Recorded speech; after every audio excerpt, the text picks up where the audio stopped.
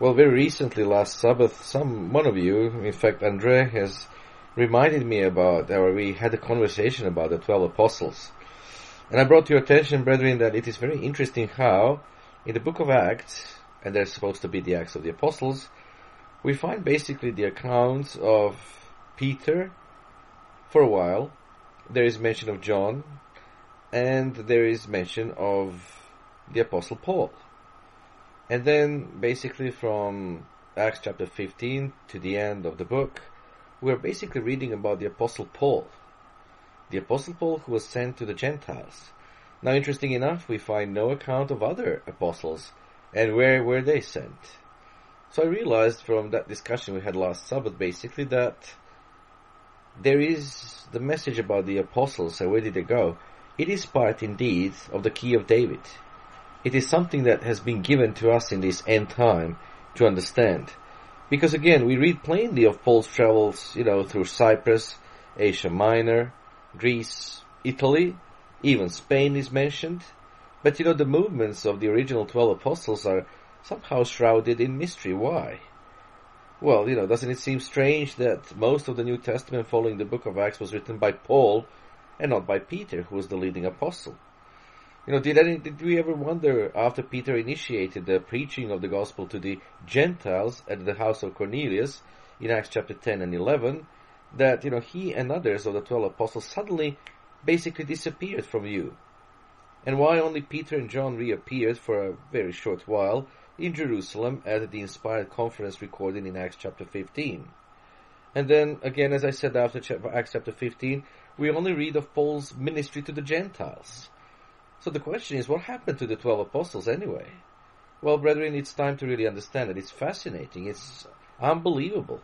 Because there is a reason why the journeys of the 12 apostles have been basically shrouded in mystery until our time. Now, in this mainstream Christianity, people are usually told that Jesus chose the 12 disciples. He ordained them apostles. He sent them first to preach to the Jews. And when the Jews, as a nation, rejected that message, then they teach, the mainstream Christianity teaches, that they suppose that basically the message was turned to the Gentiles. Well, that the apostles turned to the Gentiles, and they never preached really to those who would be of the house of Israel. But nothing could be further from the truth. It was the Apostle Paul, he was called years later as a special apostle, who was commissioned to bear the gospel, indeed, to take it to the Gentiles. You might remember in the book of Acts chapter 9, the Ananias was sent by God to, he was sent by God to basically convert, to baptize, that is, the Apostle Paul. And so therefore, in Ananias, we can read here in will be Acts chapter 9, verse 15. Christ gave this assurance, because Ananias was, vacillating. Here is the man who was the enemy of God's people. But, Christ told him, Acts chapter 9, 15, go thy way, for he, meaning Saul, who was later renamed Paul, he is a true chosen vessel to me, to bear my name before the Gentiles and kings, and notice, brethren, and the children of Israel. Well, please mark this, the children of Israel. And that's exactly how the ministry of Paul was conducted. He first went before the Gentiles. He also went before the kings. But brethren, he also witnessed to the children of Israel. Yet, that is not recorded exactly in the Bible. But yes, that's exactly what he did.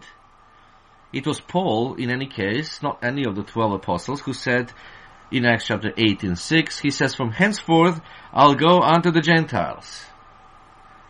And Jesus would not have called Paul as a special apostle to carry the gospel to the Gentiles if the original 12 apostles had been commissioned to preach to the Gentiles. So you see, one of those errors of the Christianity is that the apostles never, after Jesus Christ, preached to the Jews or the Israelites, that they preached only to the Gentiles. No, that's not true. So the question is, to whom and where were the 12 apostles sent? Very good question. Please go to Matthew 10, verse 5 and 6. And brethren, I would kindly request that you learn these two verses by heart. It is very important. Or that you at least would learn where to find them. In Matthew chapter 10. Matthew chapter 10. And now I realize after I read that verse, those two verses, that there are people who say, oh, here is this Israelite nationalism and stuff. Well, sorry for all of you who hate the truth about Israel. Israel and the identity of Israel is crucial to understand the Bible. If we do not understand the identity of Israel and the plan that God has with that nation, and what God is going to do, what He is doing now, will be doing in the near future, and what He plans to do with that nation to save the world, then brethren, we are missing a big picture of the Bible. Matthew 10, verse 5 and 6. Notice carefully. These 12 Jesus sent forth, and commanded them, saying, listen to the command, brethren, go not into the way of the Gentiles, and into any city of the Samaritans enter you not, but go rather to the lost sheep of the house of Israel. Brethren, that was the commandment of the Messiah to the apostles.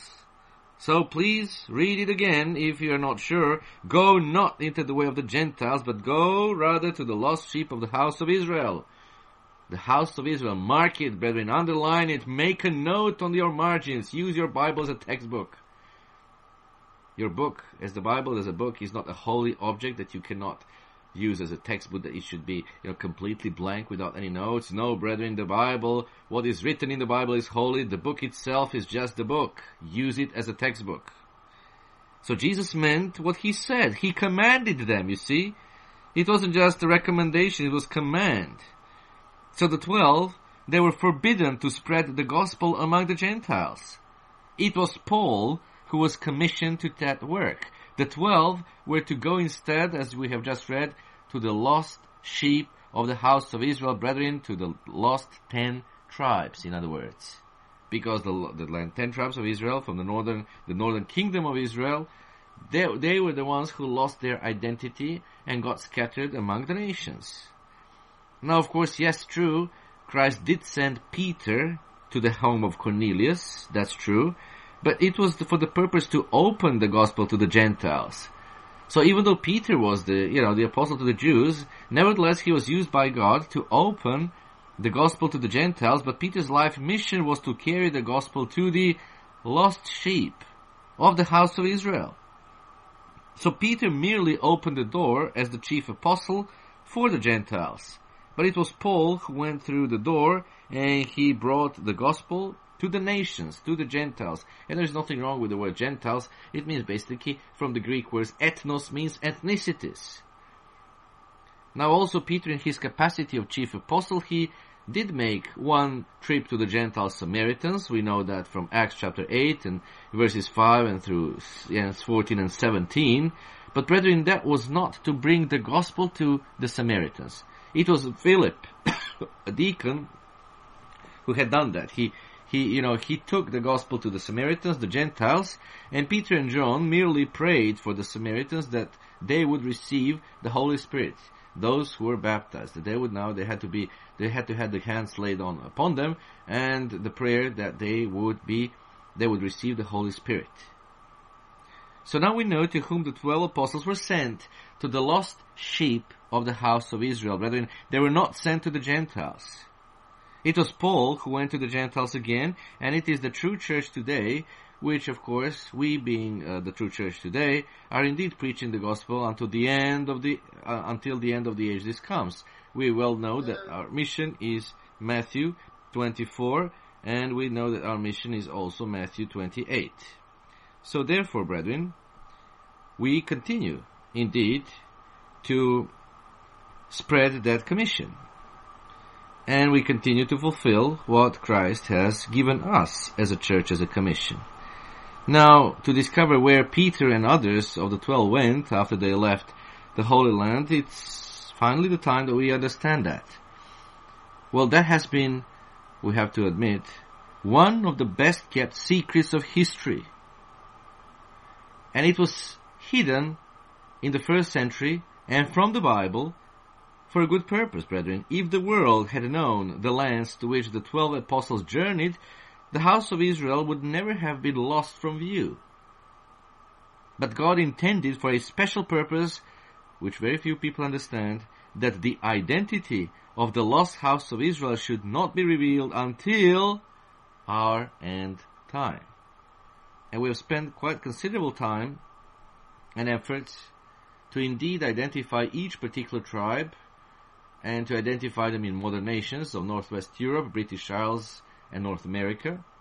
But meanwhile, I have to tell you, brethren, still, keep in mind Amos 9:9, many Israelites are not in those areas. Many Israelites have been scattered everywhere. And again, for a good purpose. Those who banded together in those geographic locations, Northwest Europe, British Isles, America, North America, they were banded there so in order to fulfill the end-time prophecies prophesied in Genesis 49 by their father Jacob, and prophesied also in Deuteronomy chapter 32 and 33, where Moses prophesied about each particular tribe in the end time, in the very time in which we live. So you see, from the sons of Jacob or Israel, sprang those 12 tribes, and then they lived together until under David.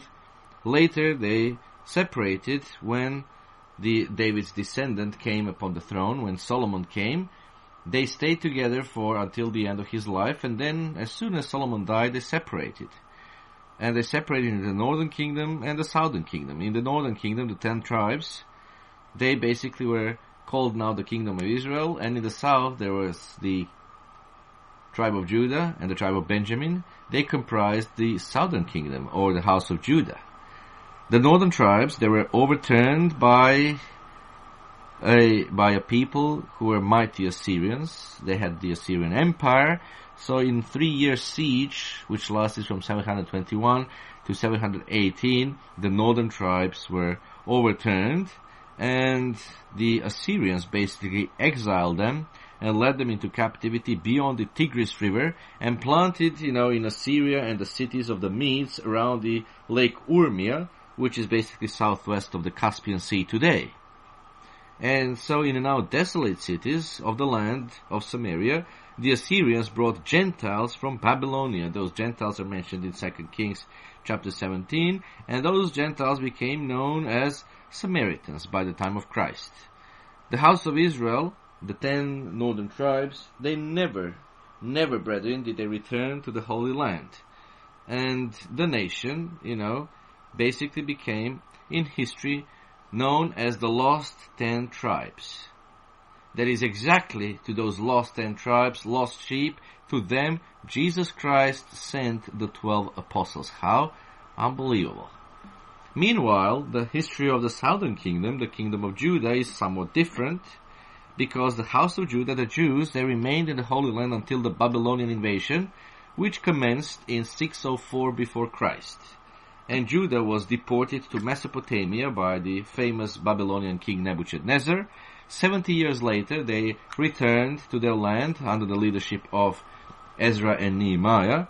That is, when the Babylonian kingdom was conquered by the Persian kingdom, the Persian king was very favorable to the Jews. He released them from the captivity and allowed them to return. Many did not return because they had a very easy and nice life in the new homeland. But, one minority of Jewish people and part of the tribe of Benjamin did return to the Holy Land. They restored the true religion under the leadership of Ezra and Nehemiah, and that was probably the golden age, we can say, of the Jewish nation as far as the true religion is concerned. Now, by the time of Jesus, the Jewish people still remained there. By this time, they were now under the occupation of the Roman Empire. And Jesus, as we know, in John chapter 1, verse 11, he came to his own. So he came to the house of Judah, the Jews, because he was a Jew by birth. And as it says in John 1:11, and his own received him not. And Jesus was of the lineage of David, of the house of Judah. And when his people, the Jews, rejected him, he did not turn to the Gentiles, brethren.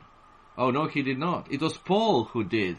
Jesus Christ didn't, because he commanded his apostles not to go to the Gentiles, but to go to the lost sheep of the house of Israel. Please keep in mind always that, brethren. Matthew 10, verse 5 and 6. So instead, Jesus Christ, instead of going to the Gentiles, he called Apostle Paul. He didn't go to the Gentiles, and he said to the Gentiles, there was this Gentile woman, in Matthew 15, verse 24, Jesus Christ says to her when she was seeking help from him, she says, I am not sent, but unto the lost sheep of the house of Israel. Now, to fulfill later that divine mission, Jesus Christ soon was slain on Golgotha to pay for the sins of the world. So to fulfill that mission, he basically commissioned his 12 disciples. Because they were commanded, go to the lost sheep of the house of Israel. They did go, brethren, but history has lost sight of where they went. Their journeys have been, as I said, shrouded in mystery until our time. And we as God's church now need to understand, where did they go? And we need to understand what New Testament reveals, because the history of the early New Testament church is indeed preserved in the book of Acts.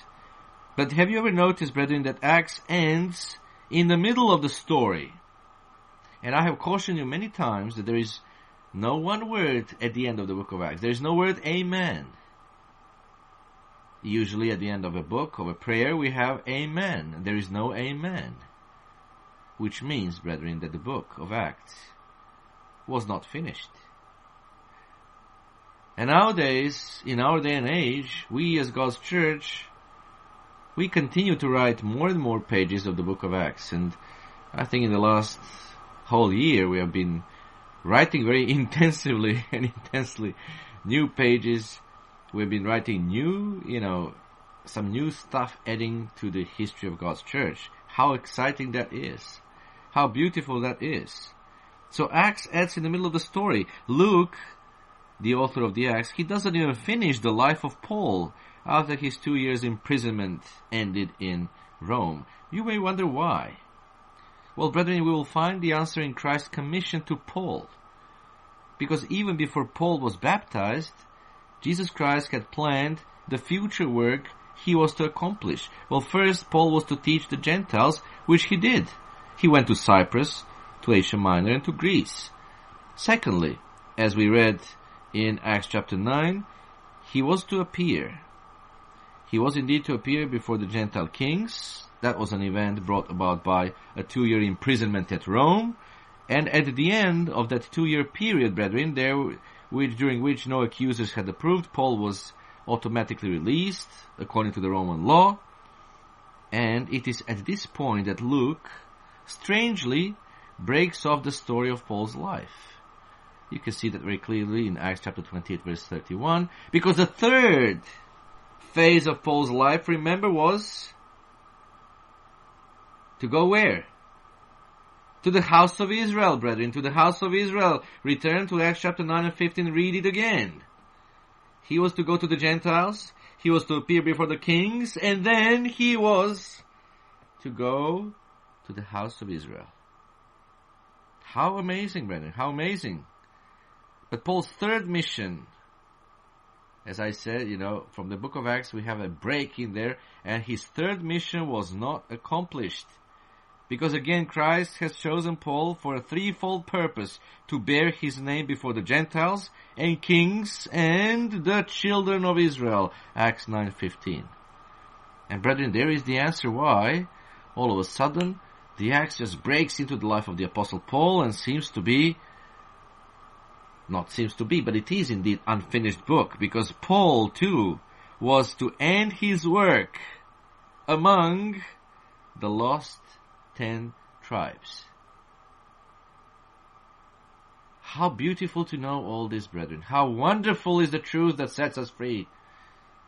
So Luke was not permitted by Christ to include in Acts the final journeys of Paul's life, because it would have revealed the whereabouts of the children of Israel.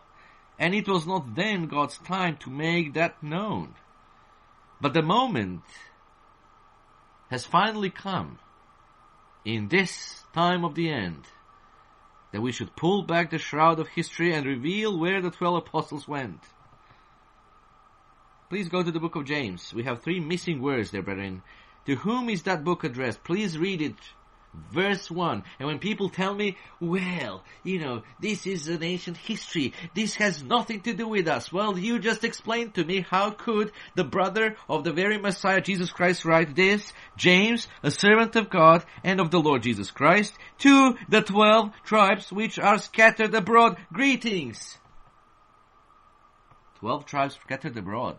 He's addressing his epistle to the 12 tribes abroad, brethren. Have you ever noticed this? This book is not addressed to the Gentiles. It is not addressed exclusively to Judah, the Jews. No, it is addressed to the all 12 tribes. The house of Judah and the house of Israel, the lost 10 tribes. That's to whom this book is addressed. And to those who hate God's law, I'll just remind them that in chapter 4 of this very address to the 12 tribes, and that's today's you Northwest people in Europe, and you people on the British Isles, and you people in North America, Australia, and New Zealand, he calls the law of God the royal law of liberty. And that's why your nations are going downward on the downward spiral, because you have rejected the royal law of liberty. And that's why your liberties are being taken away from you, especially you now in America. You rejected the real freedom, and now you're going to have fake freedom. And your society is going to be dominated by these liberals, these Satanists, and these people who hate real democracy, and they hate God Creator. But they worship Lucifer and Satan. So have you ever noticed, brethren, that the letter of James, like the book of Acts, adds abruptly, without the normal salutations? Go to James 5:20, find me amen.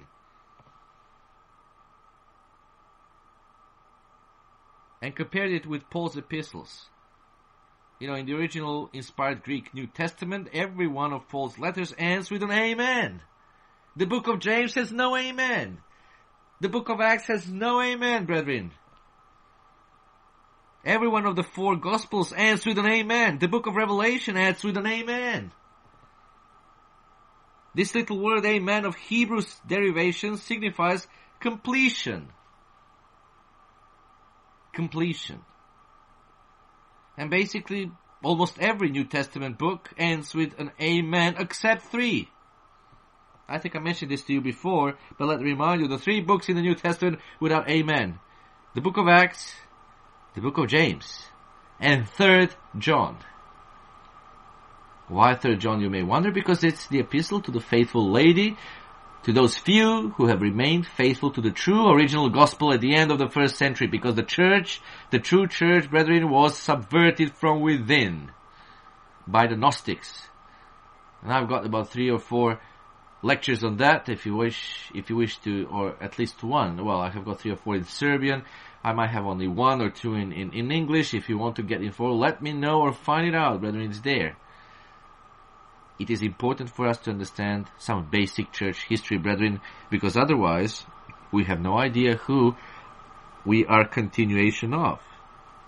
We call ourselves continuing Church of God. What are we continuing? Well, we are exactly continuing the mission of the 12 apostles, and we are exactly continuing the work of the original few faithful who remained few and faithful in 3rd John. So in these 3, brethren, in these 3 books of the New Testament, in them, and only in them, the word amen is not in the inspired original Greek. Perhaps you may find it in some English translations, which are wrong, but the word amen is not there in the original Greek. It is purposely missing. And the good question is why? Well, brethren, each missing amen is a special sign to us in the New Testament. It indicates God wants us to understand that certain knowledge was not to be made known to the world until now, when the gospel is being now sent around the world as a final witness before the end of this age. And how wonderful that we are participating with our full strength and soul and dedication in spreading that gospel, brethren. So God purposely excluded from the book of Acts the final chapters in the history of the true church. If they had been included, the identity and whereabouts of Israel and of the true church would have been revealed. It is a part of God's plan that the house of Israel should lose its identity and think itself to be Gentile. That's what the house of Israel thinks to be. Itself thinks to be the same that today. People of the Northwest Europe have no clue who they are. Just today, several hours before, I released another of my very good, I think it was a very good interview. Brethren, I spoke to Gene Porter about the first 5 chapters in the book of Ezekiel. And I greeted my audience in the end. I said, in order to understand the way of the Lord, the way of God, you must also know who you are. And modern Israelites have no idea who they are today, brethren. But we should know. We are Spirit-led Israel. We are all Spirit-led Israel, regardless of our ethnic origin. And we should indeed understand and continue to warn the lost sheep of the house of Israel what is going on, what is ahead. That's Ezekiel's commission. And to give them the hope by preaching that the world is, this world as it is coming to an end. And the kingdom of God, which is at the same time as the kingdom of Israel, is going to soon be established here upon the earth. Now, if the book of James had ended with the ordinary salutation, the nations of Israel would have been disclosed.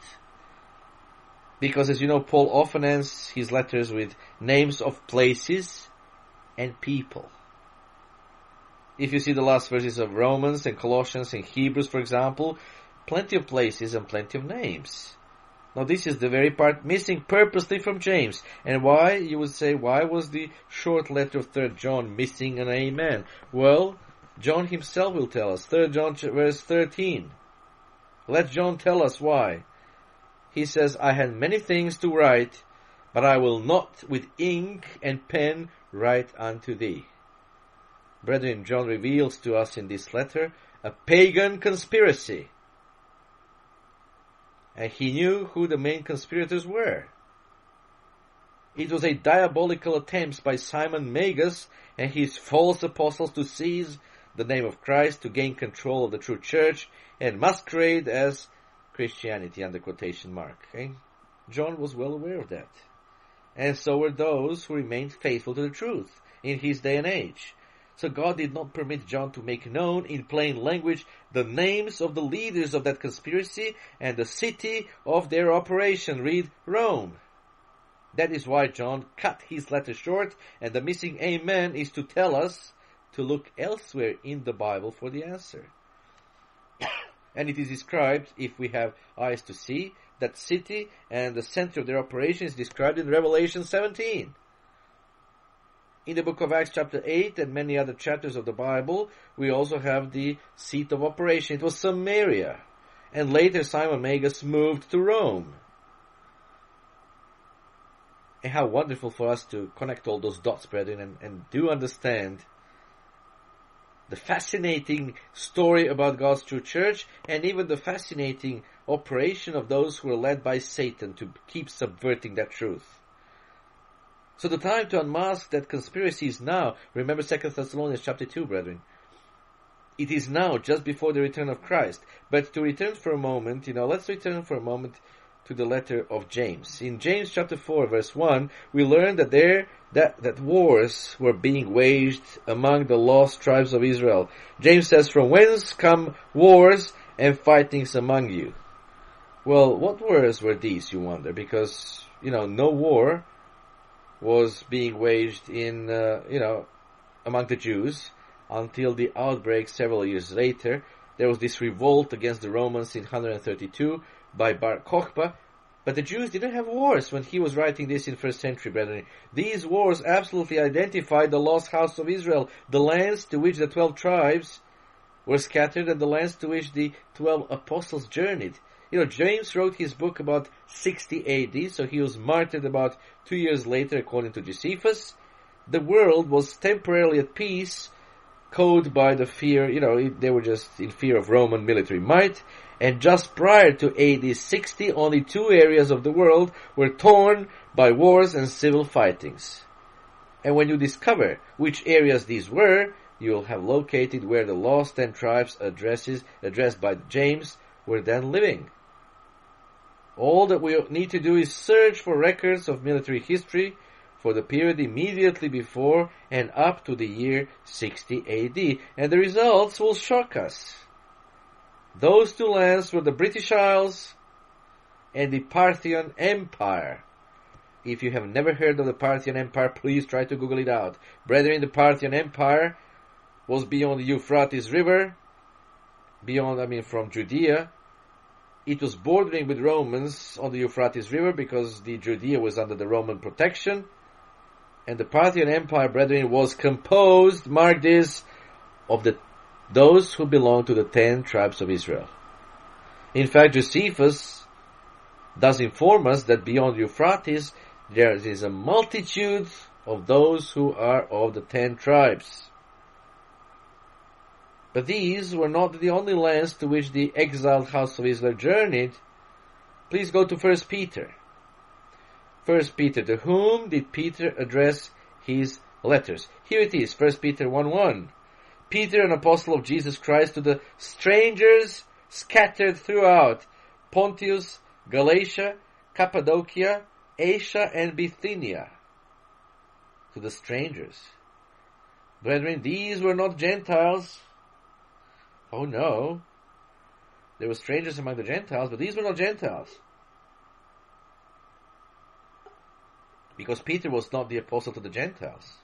Remember Galatians 2:8, when Paul very clearly tells us that he was sent to the Gentiles and Peter was sent to the Jews. Peter was chief apostle to the lost sheep of the house of Israel. And did you notice the word strangers? It does not mean Gentiles. The original Greek is perepidemos. Perepidemos, it means a resident foreigner, literally an alien alongside. Brethren, it does not refer to Gentiles, but it refers to non-Gentiles who dwelt among Gentiles as foreigners and aliens. As you remember, Abraham was also a stranger, an alien, when he lived among the Canaanite Gentiles in the Promised Land. So Peter was addressing part of the lost 10 tribes who dwelt among the Gentiles as aliens and strangers. He was not writing primarily to Jews. He would not have addressed them as strangers, for, he himself was a Jew. Now also, have you noticed the regions to which Peter addressed his letter? You probably haven't. Well, you may look at the Bible map sometimes to locate them. They're all located in the northern half of Asia Minor, which is modern Turkey. These lands, brethren, lay immediately west of the Parthian Empire. And when you think about Paul, the Apostle Paul did not preach in these districts, because Paul spent his years in Asia Minor, in the southern or Greek half of Asia Minor. And Paul says in Romans 15:20, he says, "Yea, so have I strived to preach the gospel, not where Christ was named, lest I should build upon another man's foundation." So you see, Paul did not preach in the areas where Peter and others of the 12 apostles had carried the gospel. How amazing, brethren. Do you realize sometimes how much even of the New Testament we may not have understood? The Old Testament is sometimes hard to understand with its difficult scriptures, but even in the New Testament, brethren, do you realize there are things that we haven't really understood, and that we can have much deeper understanding and appreciation of once God reveals it to us? So nowhere in our New Testament can we find Paul preaching in Pontus or Cappadocia or Bithynia. These regions were under the jurisdiction of Peter and certain of the 12 apostles. Now Paul did spread the gospel in the province of Asia, that's right, but only again in the southern half, in the districts around Ephesus, the capital of Asia Minor. Paul was expressly forbidden to preach in Mysia, the northern district of the Roman province of Asia. Because Paul says, after him and his companions, after Paul and his companions, they were come to Mysia, they essayed to go into Bithynia. This is Acts chapter 16, verse 7 and 8. But the Spirit suffered or permitted them not. And they, passing by Mysia, came down, not up northward, but down south to Troas. So, brethren, those were the regions in which the lost sheep of the house of Israel dwelt as strangers among the Gentiles. And indeed, Paul did preach, as I said, on his first journey in southern Galatia, in the cities of Iconium, Lystra, and Derbe. That's in Acts chapter 14. But nowhere in the New Testament do we find Paul journeying into northern Galatia, the area to which Peter addresses his letter to the tribes of Israel. How amazing, brethren. Are you amazed? You should be. Are you grateful for God for revealing to us the key of David? Revealing all these amazing truths to us living in the end times. Now, of course, we have historic proof which confirms Peter's letters. We have a historic proof that a remnant of the house of Israel was settled on the shores of the Black Sea in northern Asia Minor in early New Testament times, because Greek writers in the time of Christ, they recognized that the regions of northern Asia Minor were non-Greek, except for a few Greek trading colonies in the port cities. New peoples, the Greeks, they tell us that they were living in northern Asia Minor in New Testament times. And Diodorus of Sicily, he says in his book number 2 and paragraph 43, he says, many conquered peoples were removed to other homes, and 2 of these became very great colonies. The one was composed of Assyrians and was removed to the land between Paphlagonia and Pontus, and the other was drawn from Media and planted along the Tanais, which is the river Don in ancient Scythia. Today it is Ukraine, north of the Black Sea. So River Don, River Tanais, renamed Don. Why? The Dan Serpent Trail, remember? Because the house of Israel, as they migrated to northwest Europe, left the traces for us to follow that trail. So River Tanais was renamed Don. So now we notice the areas from which these colonies came, Assyria and Media. Those are the very areas to which the house of Israel was taken captive. Because in 2 Kings 17:23 it says, so was Israel carried away out of their own land to Assyria unto this day. And in verse 6 it says, the king of Assyria took Samaria and carried Israel away into Assyria and placed them in Halach and in Habor by the river of Gozan and in the cities of the Medes. So you see, the house of Israel dwelt in captivity as aliens and strangers among the Assyrians. And later the Assyrians were removed from their homeland to northern Asia Minor. Part of the house of Israel also migrated with them. And there are other proofs from Strabon and other proofs historical that we have about the northern Asia Minor being basically populated by the strange Israelites dwelling among the Assyrians, dwelling among the Gentiles. Now I have to mention something else to you that you need to be aware of. Speaking of Peter, you may wonder, where did Peter spend most of his time after those first 12 years that he lived in the Holy Land?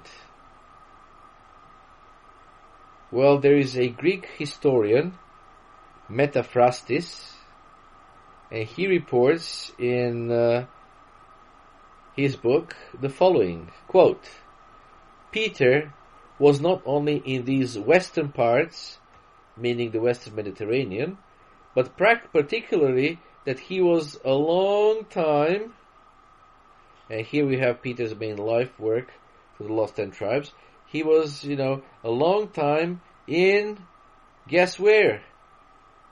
Wake up, British people. He was a long time in Britain, where he converted many nations to the faith. Peter was in Britain. Why should we be surprised?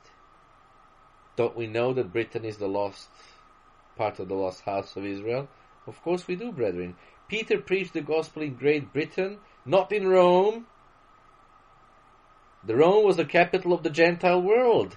He had nothing to do there.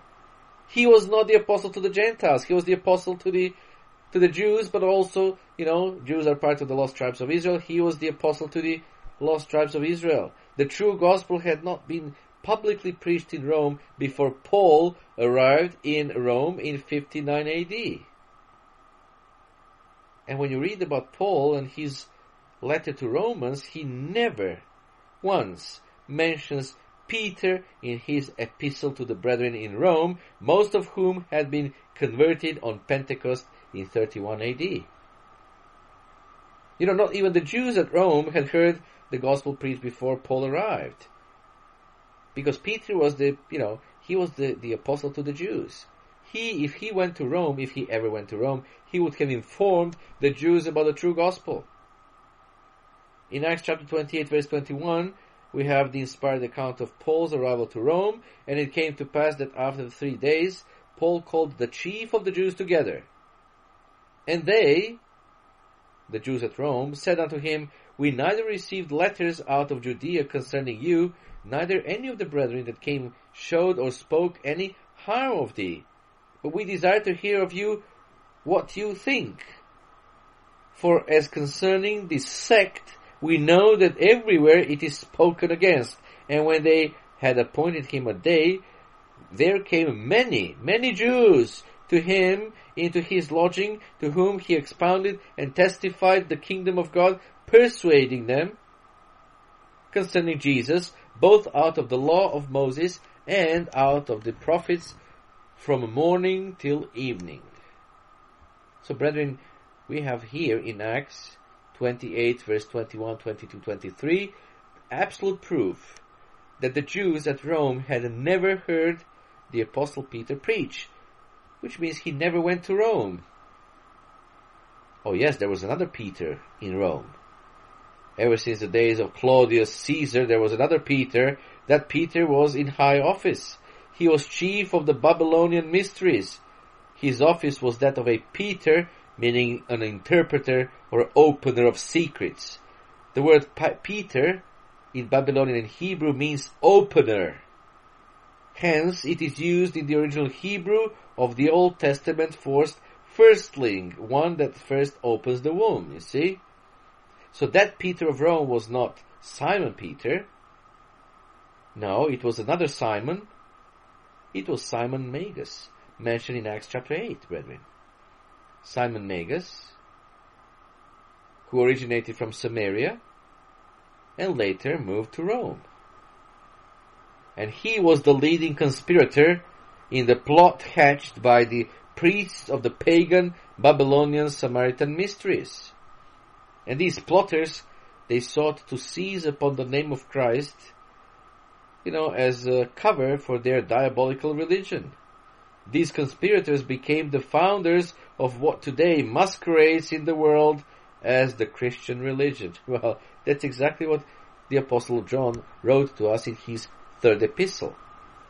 But Simon Peter, Christ's apostle, he was in Britain. He was preaching the gospel of the kingdom of God. And the very fact that Peter preached in Britain is proof in itself that part of the lost house of Israel was already there. Peter was commissioned to go to the lost tribes. It was him to whom Jesus said in Matthew 10, Go ye to the lost sheep of the house of Israel. And then it's very significant to know that about 60 AD, great wars overtook Britain, just as James warned in the 4th chapter, verse 1. He warned the 12 tribes of Israel of those wars. Brethren, could it be any clearer to us? And we indeed have already given full proof in other teachings and lessons that Great Britain is a chief tribe in Israel, in modern Israel. And indeed, the house of David, modern house of David, is seated right there in the Great Britain.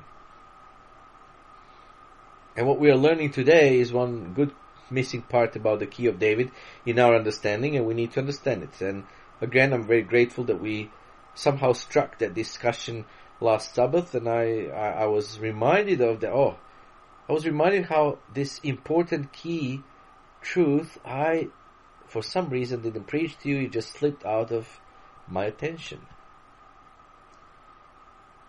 Well, now you may say, but tradition is so strong. Tradition says that Peter and Paul were buried in Rome. Do you really think so, brethren? The Catholic Church is the master of deception, brethren. Catholic Church has done two things in our history. Catholic Church has falsified both secular and ecclesiastical history. Keep that in mind always, brethren. Always keep that in mind. Revelation 17, always keep in mind, brethren. Do not let the role of Vatican slip out of your minds. In our today's secular world, and with all of this ecumenical love and unity, all these so-called Protestants now and many others have forgotten the role of Vatican in falsifying history. So for centuries, the Christian world has taken for granted that Peter and Paul are buried in Rome. Oh, really? Well, okay, Paul was brought to Rome about AD 67. Yes, that's historical fact. He was beheaded, and then he was really buried on the Ostian Way. He was buried, I said, but brethren, are the remains of the Apostle Paul still there? Also granted too that, universal tradition declared the Apostle Peter was also brought to Rome in Nero's reign, and he was also, beheaded. Actually, not beheaded, but they said that he was martyred about the same time. However, if you take many pieces of ancient literature, some of them are spurious, some of them are factual, they confirm that both Simon Magus, the false apostle, who masqueraded as Peter, and Simon Peter himself died at Rome. But the question is, which Simon is buried today under the Vatican? For all of you who are Catholics or who are still Catholics, there is a shocking revelation. Which Simon is buried today under the Vatican, under the altar, the main altar in Vatican? And is there proof that the bones of the apostles Peter and Paul were moved from Rome and are not there now? Yes, brother, there is a proof. And I'm thankful to you who have sent me recently very nice and good book, which I would recommend if you can ever have time to read. It's Bedes, or Bedes, however you pronounce it, B-E-D-E, Ecclesiastical History. In his book number 3, chapter 29, we indeed read something. And brethren, let me tell you something. For centuries, Vatican was hesitant to claim the Apostle Peter's tomb has been found. It was little prior to the Second World War that Pius XII, also known as Hitler's Pope, initiated search for the tomb of Saint Peter. And supposedly they found that tomb under the main altar of Vatican. But they knew something, brethren. They knew something crucially. They knew that the Apostle Peter was the apostle to Jews and not to the Gentiles. So they didn't make any public waves about that. Sometimes in the 70s, when, another generation or two have passed with that awareness that Peter was never at Rome, then they raised again the question of the tomb of Saint Peter. And nowadays, I remember it was sometimes in November 2013, for the first time in the history of the Catholic Church, after a Sunday Mass, the current Pope brought out what he said were the remains of the Apostle Peter. Oh, brethren, if the world would only know, if the Catholics, poor deceived Catholics, would only know how deceived they were. No, those were not remains of Saint Peter at all. Not at all, brethren. Vatican has known that it is Simon Magus, the false Peter, who is buried there, not Simon Peter the Apostle. Well, here's what happened. You see, in the year 656, there was a pope called Vitalian, and he decided the Catholic Church was not interested in the remains of the apostles Peter and Paul, and there was an English king, Oswy, who was looking for help from the Catholic Church. He wanted to install the Catholic religion in his homeland, and so the Pope, Vitalian, therefore ordered those remains of the apostle Peter and Paul to be sent to King Oswy, King of Britain, and here is read in part of his letter to the British King, quote, and it's quoted in Beda's Ecclesiastical History, Book 3, Chapter 29.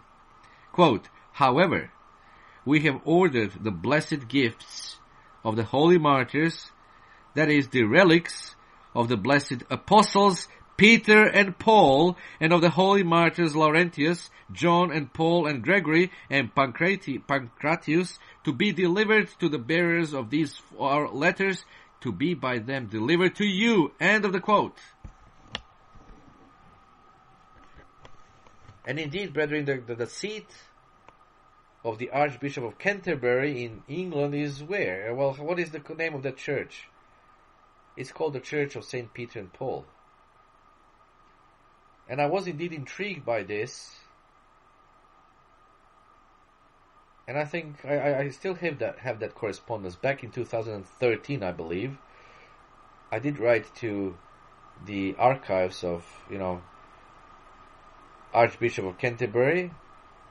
And Cressida Williams, the archivist there, sent me a very nice reply. I asked her, I said, I've learned that there are in your catalog of items, it's written that the remains of the Apostle Paul and Peter were received right there in England. And she gave me a very kind response. She said, yes, it is written here in the catalogs, but the remains of both Paul and Peter are certainly not here with us, even though the church is called the Church of Paul and Peter. They're not with us because King Oswy was the king in North England. And therefore those remains certainly would have been forwarded to the north of the country. So brethren, if you ever wonder where are the remains of Paul and Peter, they're somewhere in northern England. They're somewhere among the lost tribes of Israel. Beautiful. We don't really know where they are. But they're certainly not in Rome. And certainly not under the main altar of Vatican, of the so-called St. Peter's Church, brethren. Simon Peter never went to Rome. Simon Magus did go to Rome. Peter, pater, pater, padre, father. That's what he was. He was the first pope, brethren. So the bones of Peter and Paul turned relics in the Pope's letter sent by the Pope from Rome to Britain to the land of Israel. How amazing, how beautiful.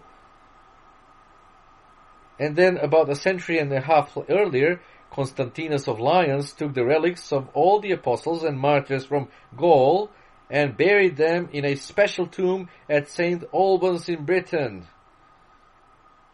It's written in Life of St.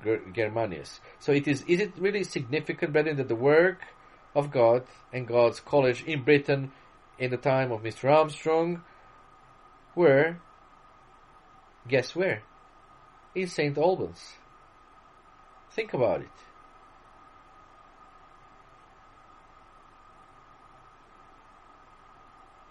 So those relics, supposedly of St. Peter shown by the Pope after that Mass, are not of Simon Peter, brethren. The remains of Simon Magus are right there under the main altar of Vatican. Are you shocked? You shouldn't be, brethren. You shouldn't be. Because Vatican, and in so-called St. Peter's Church, was built upon a pagan graveyard, where the most outstanding pagans of Rome were buried. Think logically, brethren. The Jews were ordered to be buried in their Jewish cemeteries. There could be no way that a Jew, Peter, a staunch opponent of the pagan religion, could have been buried in a pagan grave, in a pagan cemetery, in a cemetery where only the most outstanding Roman pagans were being buried, brethren. That's impossible. The Roman tradition has nothing, and then supposedly his relatives were taking him by his relatives. Which relatives? He was born in Judea. He was a Jew from Judea. His relatives certainly would have been Rome. Rome was a Gentile city. Brethren, the tradition is totally false. But the truth is so amazing. So don't be surprised. Yes, of course, their basilica, and their St. Peter's Church is built upon the remains of their founder, Simon Magus, the founder of Babylon mystery religion. Because what is the Catholic Church today but a continuation of the Babylonian mystery religion, brethren? And then Britain, after 449 AD, was settled by hundreds of thousands of new people, not there in Peter's day. So history knows those peoples as Angles and Saxons, Anglo-Saxons. They came originally from the shores of the Black Sea, where indeed the house of Israel dwelt. Then in 256 AD they began to migrate from northern Asia Minor along the shores of the Black Sea to the Cimbric or Cimbric Peninsula. And, Cimbric Peninsula, it's Denmark, opposite Britain, and these were the people to whose ancestors Peter wrote his epistles. Those who were in northern Asia Minor, brethren. And then they migrated to Britain. How amazing. Now, which one of the 12 apostles also preached to their ancestors, the so-called White Scythians, or White Syrians, while they abode and lived by the Bosphorus and on the Black Sea? Well, here is the answer from the Greek historians, brethren, from Greek historians. Listen, in this division, Andrew had Scythia and the neighboring countries primarily allotted him for his province. First, then, he traveled through Cappadocia, through Upper Galatia, Northern Galatia, and Bithynia, and instructed them in the faith of Christ, passing all along the Euxine Sea, that's the old name for the Black Sea, and so into the solitude of Scythia. End of the quote. And then there is a Greek historian, a Greek author who gives these journeys in special detail, just as Luke had written an account of the other apostles as he did of Paul. So, brethren, Andrew, says as the Greek history, Andrew went next to Trapezus, a maritime city on the Black Sea, whence after many other places he came to Nyssa, the French town, the French city, famous maritime French city, Nizza, where he stayed 2 years preaching and working miracles with great success. Thence he went to Nicomedia, and so the Chalcedon, when sailing through the Propontis, he came by the Black Sea to Heraclea, and from thence to Amastris. He next came to Sinope, a city situated upon the same sea. Here he met with his brother Peter, with whom he stayed a considerable time. Departing hence, he went again to Amunsus, and then he proposed to return to Jerusalem, the headquarter church, whence after some time he betook himself to the country of Abaski, that's a land in the Caucasus. Hence he removed into Asiatic Scythia or Sarmatia, but finding the inhabitants very barbarous and intractable, he stayed not long among them, only at Cherson or Chersonesus, a great and populous city within the Bosphorus. Now the Bosphorus, brethren, is modern Crimea. And, by the way, the Apostle Andrew, the Russians consider him their patron saint. You wonder why? Because Crimea has always been a Russian land. Just disregard all this modern stupid politics. Crimea was a Russian land always. And they obviously knew, at least the older generations knew, that the Apostle Andrew was in the Russian land, in Crimea. So he stayed in great populous city within the Bosphorus. He continued for some time, instructing them and confirming them in the faith. Hence, taking ship, he sailed across the Sea of Sinope, situated in Paphlagonia. This is in Caves Antiquities Apostolicae, pages 136 and 37 and 38. In any case, now you know where did the Apostle Andrew go. To Crimea. which means, brethren, Crimea is now southern Russia, which means that plenty of Israelites were located where? In southern Russia. And I wonder, and you probably wonder along with me, whether the gospel message will ever reach some of those lost Israelites in Russia. I surely hope so. I surely do hope so, brethren. So we still have a work to do. Yes, the end of this age is very near, but we obviously still have much work to do, brethren. Because yes, there are lost tribes of Israel, there are lost members of the tribes of Israel, lost sheep among the Russian nation as well.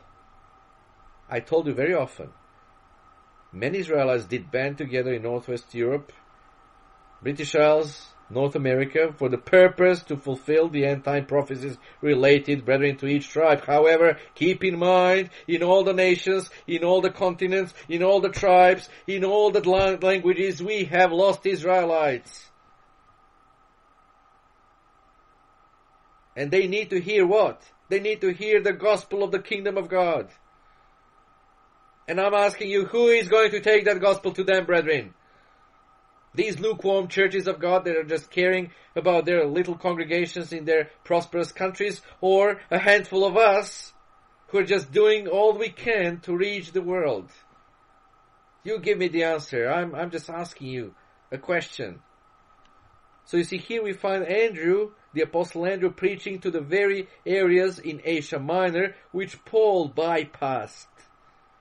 And from this region, and from Scythia, north of the Black Sea, migrated the ancestors to whom Peter preached. They all migrated now to the British Isles. How amazing! Now, did you know all of this? You didn't, because our history classes were so boring and dulling, and we all hated history, and rightly so, brethren.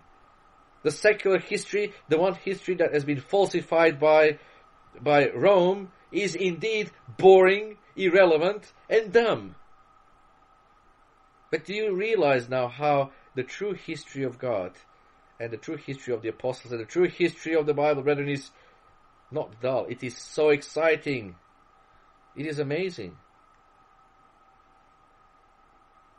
So the ancestors who went where the Andrew preached, the ancestors of the Scots and Anglo-Saxons went from there and then populated Britain. We have already seen that. Brethren, they are of the house of Israel, or else Andrew disobeyed his commission. And what about the modern Scottish tradition that Andrew preached to their ancestors? Is it significant? Yes, of course. Because the Bible history makes perfect sense, brethren. Start to love history. Please just remove from your mind that history is a dull, irrelevant stories that have nothing to do with us. Oh no! The real history has everything to do with us, brethren. Everything. And once we get to know our identity, once we understand who we are, and once we finally grasp the identity of all Israel, the way of God makes sense. Once we understand that we who are now Christians and followers of Christ, that we are Spirit-led Israel, full-fledged part of the house of Israel, brethren, as it is written in Ephesians, once we understand it refers to us, then everything makes sense. Everything then makes sense. How about the other apostles? Well, we have only tradition to rely upon. We don't have it in the Bible. But then again, I believe that God would certainly, because those were His apostles, and Jesus Christ commanded them to go to the lost sheep of the house of Israel, I do believe that in tradition, however it is only tradition, I believe it is true, because it had to be revealed to us in these end times. Where did those apostles go? I believe that tradition is true and right, and I believe that God wouldn't allow us to be deceived about that. So we can rely only upon the tradition, that's true, but I believe it is the true tradition. Simon the Zealot, where did he carry the gospel? Well, again, the Greek records, brethren. The Greek records show us that Simon directed his journey toward Egypt, then to Cyrene and Africa, and throughout, listen to this, Mauritania, and all Libya, preaching the gospel. Nor could the coldness, I'm quoting you from, again, Greek records, nor could the coldness of the climate benumb his zeal or hinder him from whipping himself and the Christian doctrine over to the western islands, yea, even to Britain itself. Here he preached and wrought many miracles.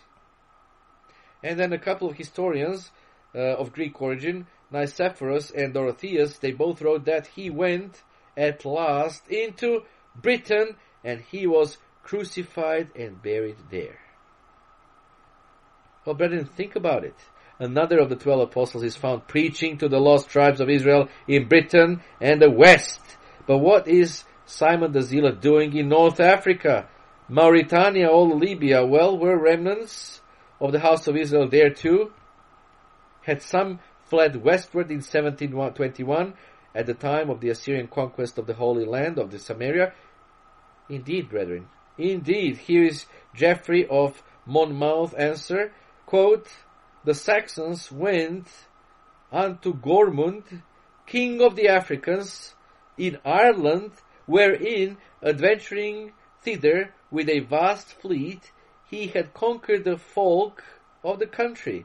Thereupon, by the treachery of the Saxons, he sailed across with 160,000 Africans into Britain, and laid waste, as has been said, well nigh the whole island with his countless thousands of Africans. End of the quote. So, brethren, these countless thousands, they were not black people, they were not Arabs, shocking as it might be to you. They were whites. They were whites, Nordics, who came from North Africa and Mauritania, where Simon the Zealot preached. And these Nordics declared the universal history, declares the universal history to us, which was written in 1748, volume 18, page 194. These Nordics, quote, gave out that their ancestors were driven out of Asia by a powerful enemy and pursued into Greece, from whence they made their escape to North Africa. But this was to be understood only of the white nations inhabiting some parts of Western Barbary and Numidia. And brethren, what white nation that is in singular, what white nation was driven from the western shores of Western Asia? Well, indeed, the house of Israel. And who was their powerful enemy? The Assyrian kingdom. And you see, for almost 3 centuries after the time of Simon's Zealots, they remained in Mauritania. But they are not of Northern Africa. They're not in Northern Africa today. Of course, Northern Africa, as you know, is a black area today. They arrived in Britain shortly after 449 AD, at the time of the Anglo-Saxon invasion. And then in AD 598, when the Bishop of Rome sent Augustine to bring Catholicism to England, Augustine found the inhabitants were already professing Christians. And he marveled. Well, we shouldn't marvel, because their ancestors had already heard the message from one of the 12 apostles. Are you hearing this, British people? Do you see how much you don't know about your own history? What an exciting history that is. But so many Britons don't care at all. Oh, who cares? It doesn't matter. In all of my interviews to Gene Porter, I was always trying to kind of get them excited in Britain and America. Have you realized I've made reference, I quoted you from 1748. You know what, people in Britain and America? Many of us here in Europe, in Eastern Europe, we have no books older than 20th century. Do you know why? Because we as nations were destroyed by the conquerors, and all of our libraries and all of our written materials were destroyed from our national history. The first target when the German Nazis attacked Serbia, the first target in the capital Belgrade was the National Library of Serbia. They bombed it and destroyed amazing, amazing materials about our national history. We have no records of such ancient days as you do have in Britain and America. You've got some wonderful people who dedicated their lives to explain the Bible to you, to explain your origin to you. And it's all preserved in your libraries there. But you people of Britain and America today couldn't care less about it. You just don't value how wonderfully you have been blessed to have all those records preserved for your knowledge and your awareness. How about Ireland? Well, another of the apostles sent to the lost sheep of the house of Israel was James, the son of Alphaeus, however you pronounce him anyway. Remember James and John, the sons of the thunder. Well, one of them, James, some early writers were confused by the fact that 2 of the 12 apostles were named James. Okay, so this James, son of Alphaeus, he was the one who left the Holy Land after the first 12 years. The deeds of the apostles, and sometimes mistakenly assigned to James, John's brother. Okay, but that James was already martyred. John's brother James was martyred by Herod in Acts chapter 12 too. So we have another James, the son of Alphaeus. Now where did James, son of Alphaeus, preach? Here is the quote. The Spanish writers generally contend, after the death of Stephen, that he came to the western parts, and particularly into Spain, some add Britain and Ireland, where he planted Christianity. End of the quote. Note this, brethren, yet another apostle sent to the lost sheep of the house of Israel ends in the British Isles, in Ireland as well as in Britain. Eusebius, in his 3rd book of Evangelical Demonstrations, chapter 7, he admitted that the apostles passed over to those which are called the British Isles. End of the quote. And he writes now, listen to this, some of the apostles preached the gospel in the British Isles. End of the quote. How clear is that? So even in Spain, listen, Alejandro, and perhaps others who are in Spain, even in Spain, James spent some time. Why Spain, you may wonder? Well, there is a reason, because from ancient time, Spain was the high road of migration from the eastern Mediterranean Sea to the British Isles. And the ancient royal house of Ireland, for a time, dwelt in, guess where? In Spain. The prophet Jeremiah, you probably remember from our previous lectures, the prophet Jeremiah passed through Spain into Ireland with Zedekiah's daughter, Tamara Tefi, later the Irish queen, from whom the descendants of David came and continued to reign over the throne of David. In Jeremiah chapter 41 and verse 10 and 43 verse 6, you'll find that Jeremiah was fleeing with King Zedekiah's daughters. And even today, a vital part of the Iberian Peninsula, Gibraltar, belongs to whom, brethren? Well, it belongs to the birthright tribe of Ephraim, the British. Still, they're probably going to lose it eventually, but Gibraltar right now belongs to British. Do you think it's all by chance? Of course not. Now we have some more proof of the apostles' mission to the lost tribes of the house of Israel in the British Isles from an old volume published in 1674 by William Camden. Oh, how blessed you are, British people, who have 1674 volume. All the volumes in my country from those all previous centuries were destroyed in one bombing on 6th of April 1941 when German Nazis attacked the National Library and devastated the capital of Serbia. How blessed you people are, and how you people undervalue what you have. That's why God is going to take it away from you and send you into captivity for the punishment of your sins. William Camden, we read, the true Christian religion was planted here most anciently by, listen to this, by who? Joseph of Arimathea, Simon Zelotes, Aristobulus, by Saint Peter and Saint Paul, as may be proved by Dorotheus, Theodoretus, and Sophronius, Greek historians.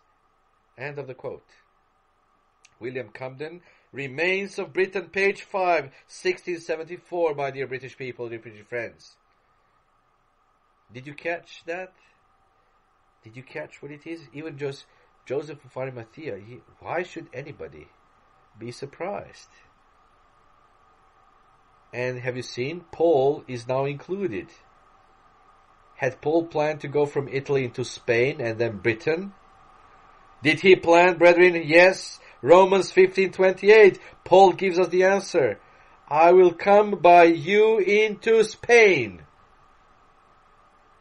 Now Clement of Rome, in his letter to the Corinthians, confirms Paul's journey to the west. But did that include Britain? Well, again, here is the Greek church historian Theodoret. He reports the following: that Saint Paul brought salvation to the isles that lie in the ocean. End of the quote. Book 1 on Psalm, and William Camden, of course, comments on the Psalms. He brought salvation to the isles that lie in the ocean. Which isles lie in the ocean? Well, certainly the British Isles. But was that merely to preach to the Gentiles? No, brethren, not at all. Remember that the third and last part of Paul's commission, after he revealed Christ to the kings and rulers at Rome, was to bear the name of Jesus to the children of Israel, the lost 10 tribes. So this was in Acts 9:15. That's not a prophecy concerning Jews, whom Paul had previously reached in the Greek world of the Eastern Mediterranean. That is a prophecy of Paul's mission to the British Isles. Brethren, could anything be more astounding to you today? Yes, if you're astonished and astounded, I'm glad. You should be. Because we are continuing, Church of God, we are continuation of all that mission of the 12 apostles as well. We are the continuation of the apostolic faith. And not only that, but you see, do you realize now why? What is driving us as God's people to keep doing everything possibly we can to reach the world with the message, brethren? Yes, we are, because we are a Philadelphia remnant, number one, and number two, we are continuing the works of the apostles. We also read in James, and think logically for a moment, James, the brother of Jesus, the author of that epistle. Brethren, if James knew where are the scattered 12 tribes, because he addresses his epistle to the scattered tribes, does it make sense then that we should know that the apostles as well knew where the 12 tribes were scattered? Does it make sense that the brother of James, Jesus Christ himself, would know where were the 12 tribes of Israel? Yes, brethren, indeed it makes sense.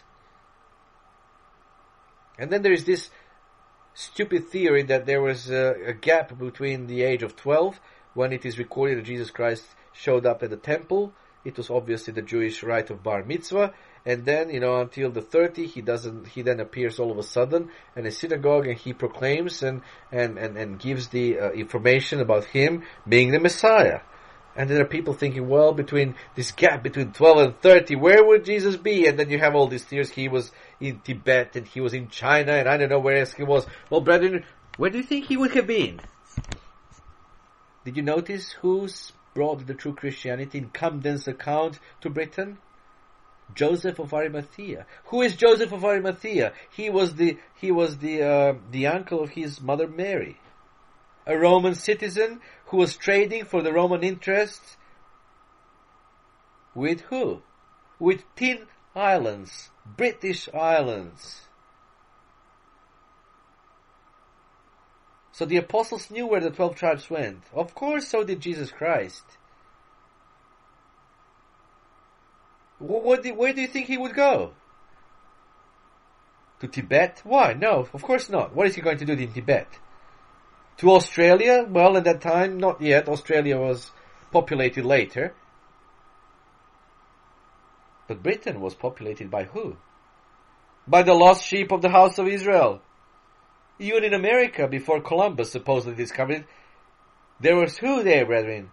The lost sheep of the house of Israel.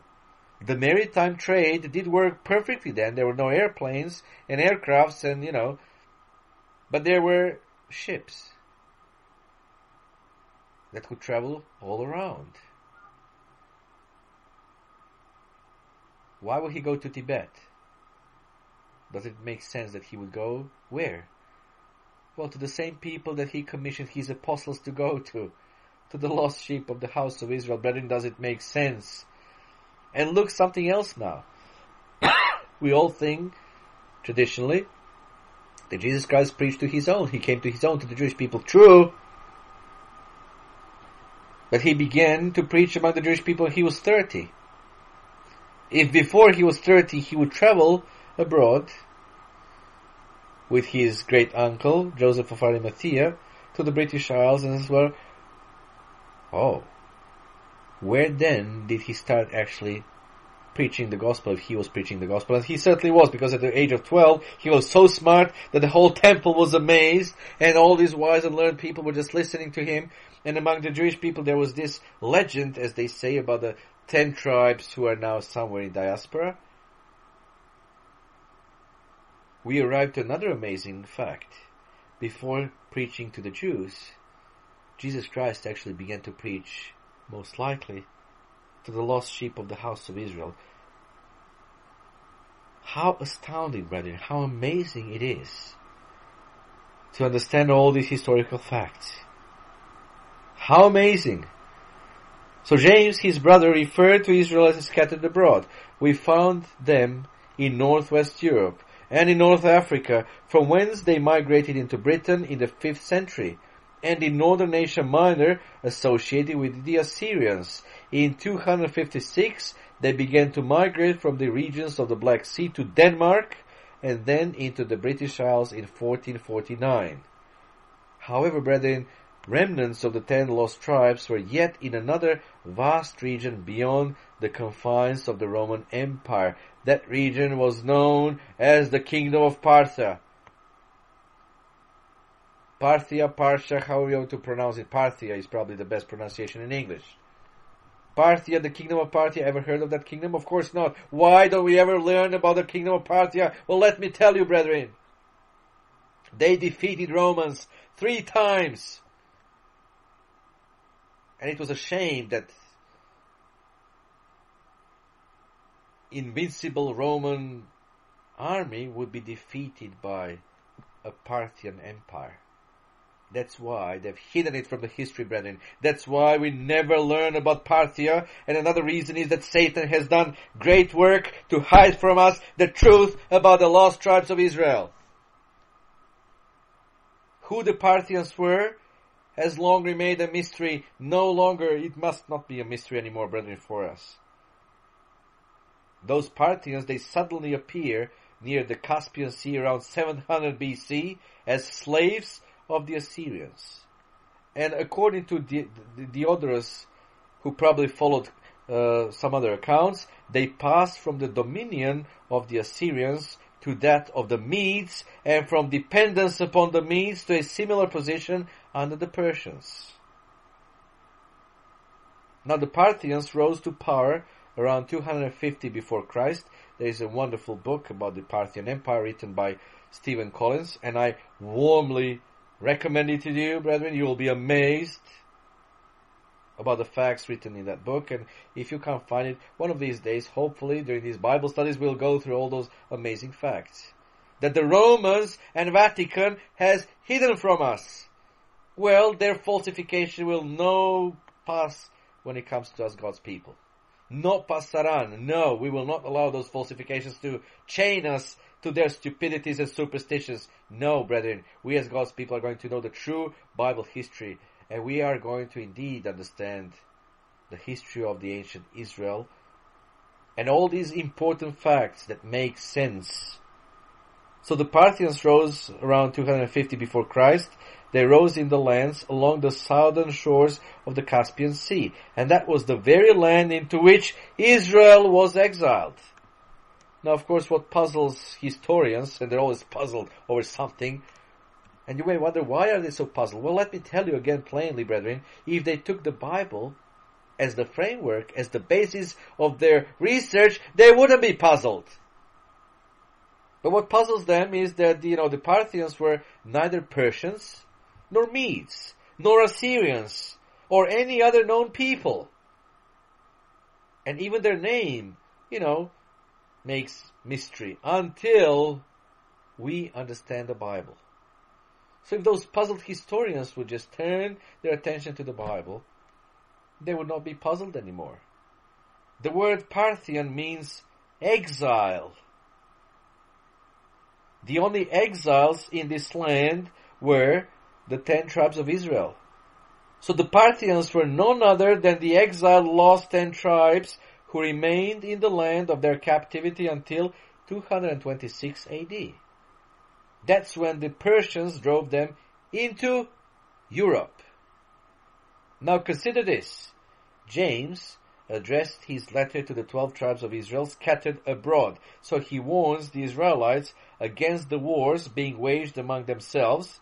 When James wrote his letter about 60 AD, the world was at peace. Pax Romana, remember, famous Pax Romana. So the world was at peace except for 2 regions, Britain and Parthia. And there is no mistake in all of this, brethren. Parthia and Britain were Israelites. Which of the 12 apostles carried the gospel to the Parthian Israelites? Well, again, the Greek historians revealed that Thomas, the doubtful Thomas, remember the doubtful Thomas? Well, he was no doubtful anymore. He brought the gospel to Parthia, after which Sophronius and others inform us that he preached the gospel to the Medes, Persians, Carmans, Hyrcani, Bactrians, and the neighbor nations. End of the quote. Well, these names are all, they sound very strangely, I do agree with you. So these strange sounding names are, brethren, the lands we know today as Iran or Persia and Afghanistan. And you might have heard already that the leading tribe of Afghanistan, the Pashtun tribes, you will be amazed, even though they're Muslims, many of them still believe that they are descendants of the house of Israel. I've been in touch with a wonderful lady, Margot Crossing from Australia. She has dedicated herself to all this research in Asia. And I've been amazed what I've learned from her. She has been in touch with all that part of the world. And what she finds out and then informs me, it is absolutely amazing.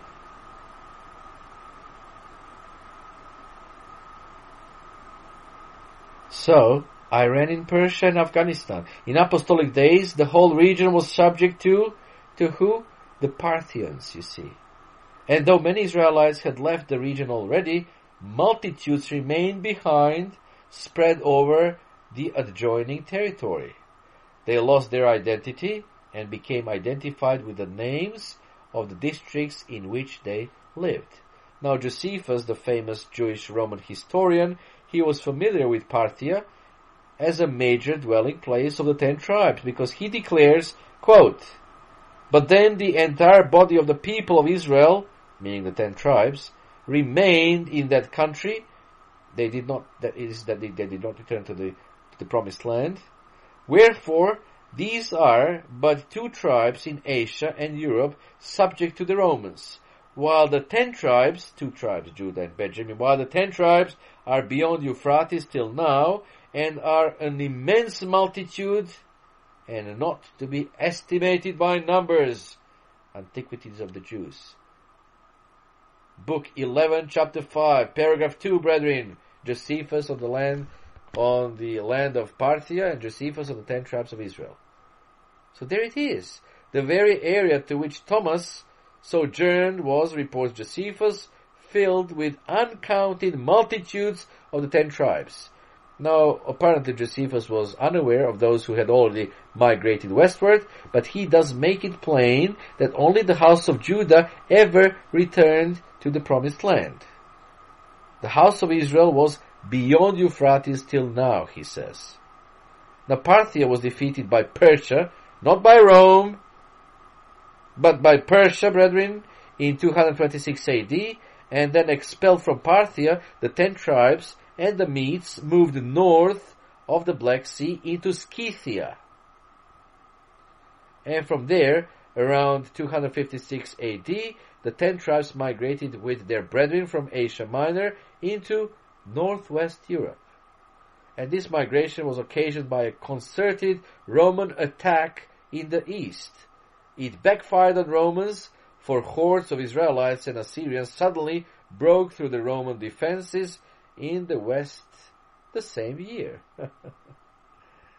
You might have known, or perhaps not, that Rome was defeated, you see, even by Israelites.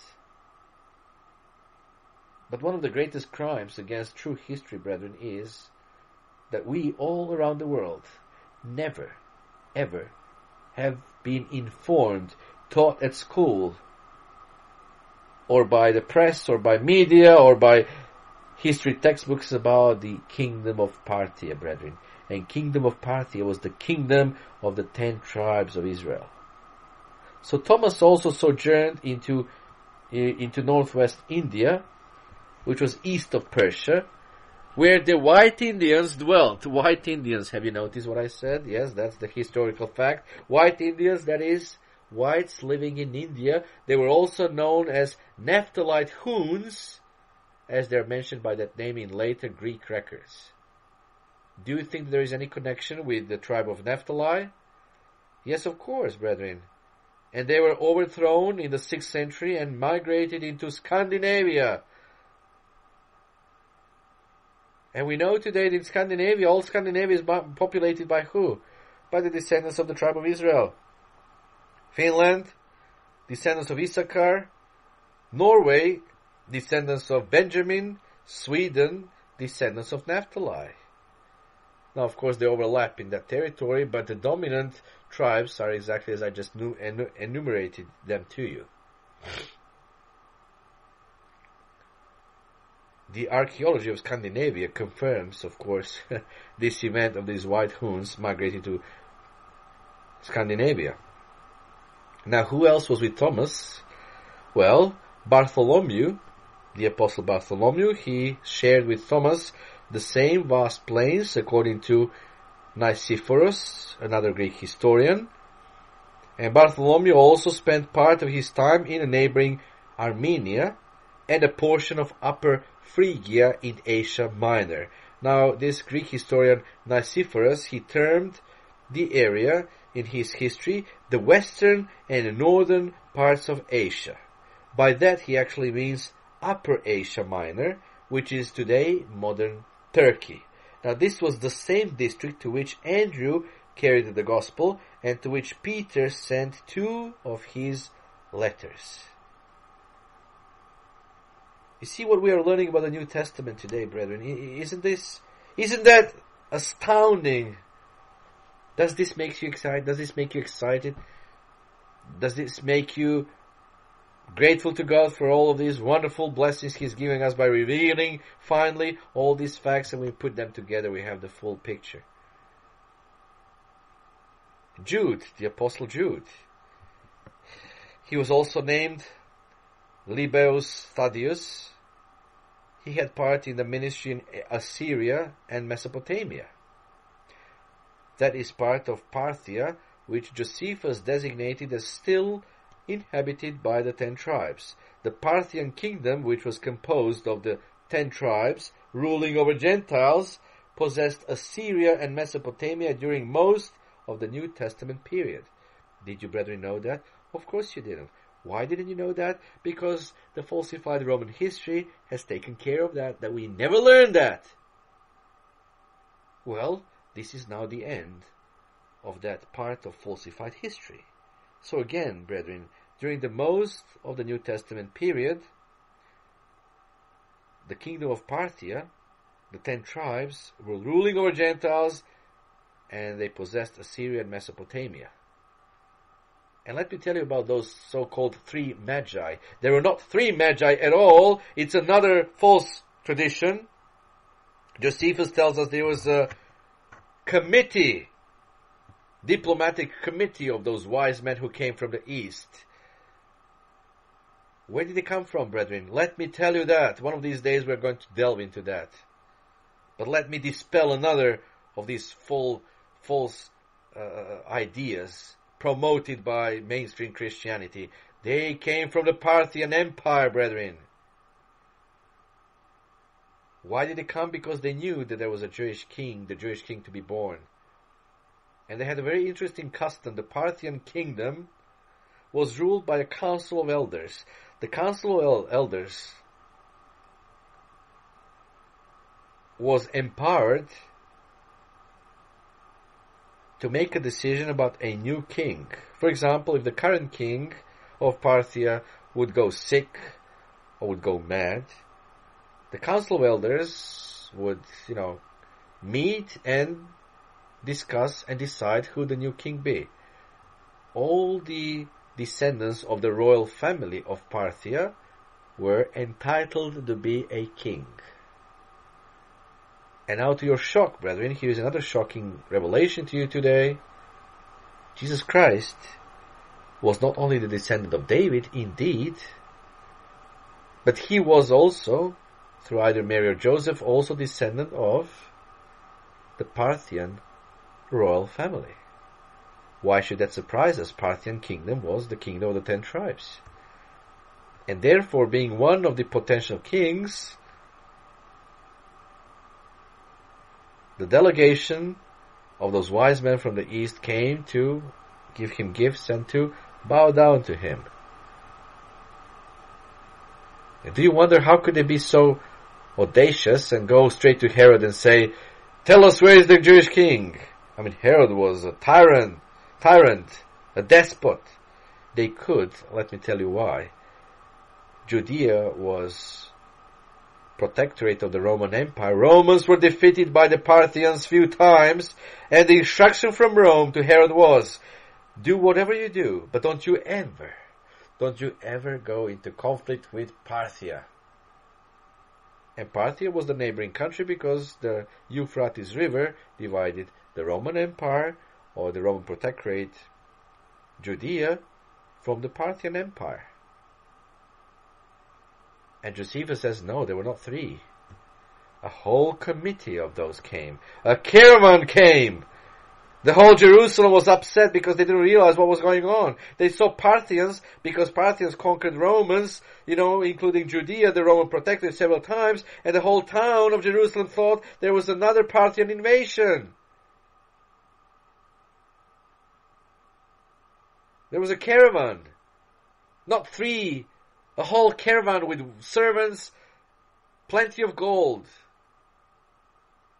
Plenty of gold, brethren, wagons of gold. That's why later in Jesus Christ's ministry we learn that the apostles didn't have to work. They just went around preaching the gospel. So did he. Apparently his parents, Jesus Christ's parents, were wise enough to save that gold up to his older age, and there he was. Brethren, how much sense does it all make? 3 wise men, 3 magi came from the east. No! A delegation of Parthians, the descendants of the 10 tribes, came to Jesus Christ to give him, to present gifts, and came to bow down to him. He was one of the potential kings of the Parthian Empire because he was descendant of the Parthian royal line. How beautiful that is to know. Get rid of all these shackles of falsified history, brethren. I want you to become fired up about the history of Israel because that's what we are. That's what we are, continuation of as well. We're modern Israelites as well. And the privilege we have is that we're spirit-led Israelites. And that of all the people on the face of the earth, we, spirit-led Israelites, should know all these facts and be firmly grounded in them, brethren. It's part also, in a sense, of the original faith, but it's most certainly part of the key of David. And only one church in the church history has the key of David. It's the Philadelphia church, as you know. So yes, Jude, Bartholomew. So Scythia and Upper Asia, meaning Asia Minor, were the regions assigned to another apostle.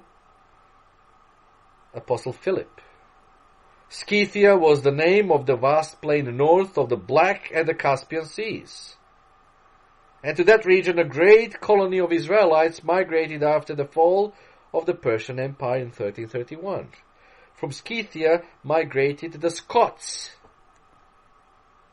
The word Scot is derived from the word Scyth. It means an inhabitant of Scythia. The Scots are part of the house of Israel. Now, interestingly, the word Scythia in Celtic has the same meaning that Hebrew does in the Semitic language. It means a migrant or wanderer.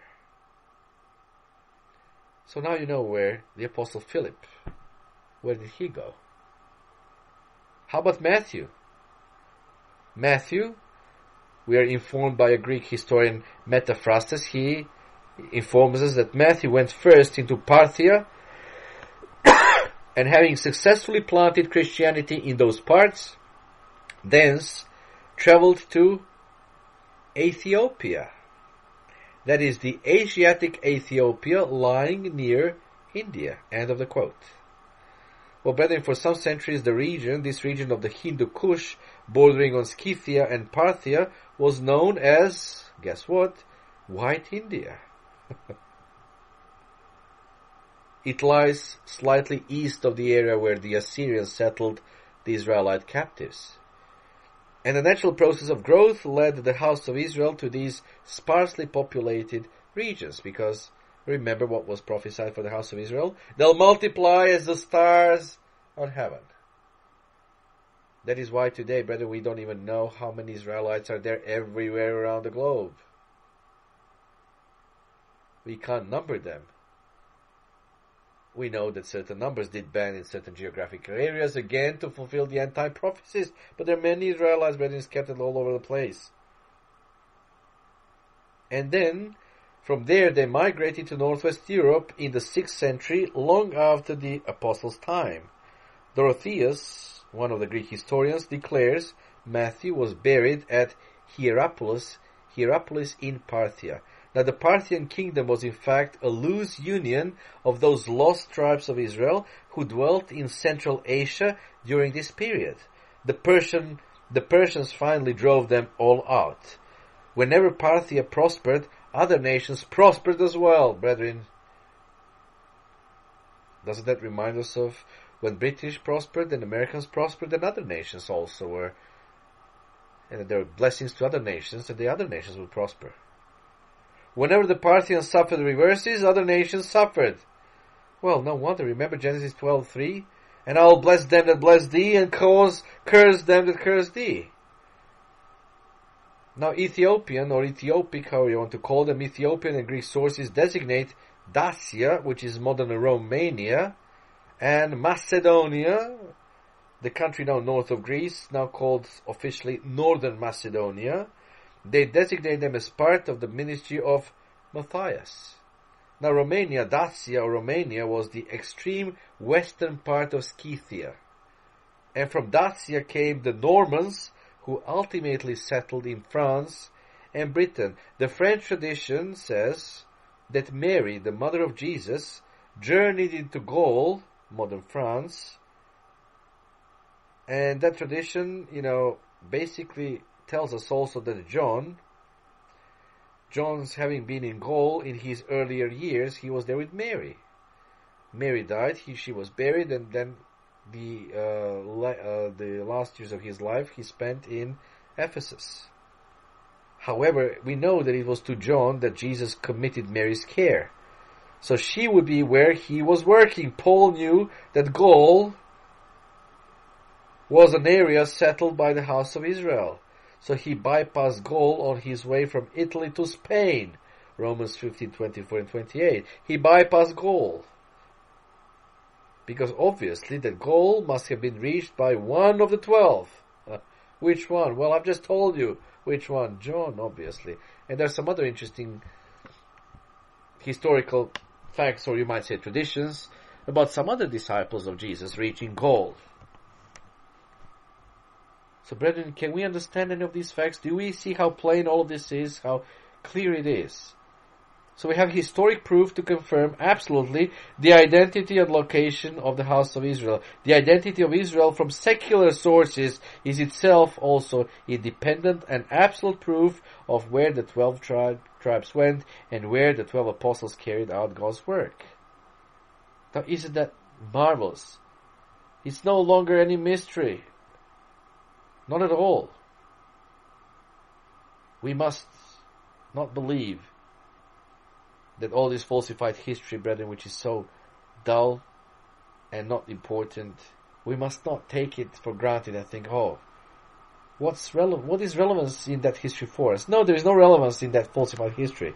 But in the true history of the Bible, there is, indeed, much relevance. If I have succeeded to make you, to leave you in amazement and in astonishment, I'm so glad, brethren. We should be. Because we're a continuation of that history. And everything makes sense in God's way when we remember indeed who we are.